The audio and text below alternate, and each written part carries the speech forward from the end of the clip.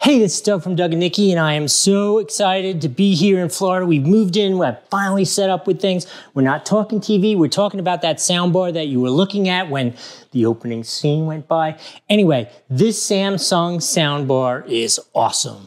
I love it. It is really has a vibrant sound. There's a large room here. It fills the room with sound. It always amazes me how a soundbar can kind of make that much sound.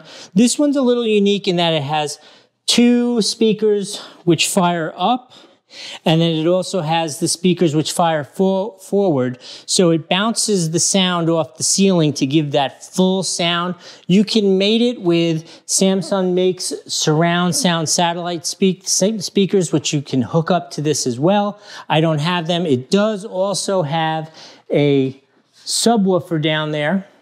The subwoofer is fairly compact. So the subwoofer is fairly compact and actually not terribly heavy. I have had some other subwoofers that, like my Bose system, it weighs 5 tons, but I don't think it's giving up anything in the sound quality. In any case, I also use this, I'll tell you, because it's both Bluetooth, Wi-Fi, and optical hookups all work great on it, I use this hooked up to my Peloton. Also, when I want to make a lot of noise when Nikki's not around, I'll hook it up to the Peloton and have blasting while I'm doing that. So you can easily hook it up to your cell phone, the Peloton, anything that's Bluetooth enabled, and have whatever music you want to listen to.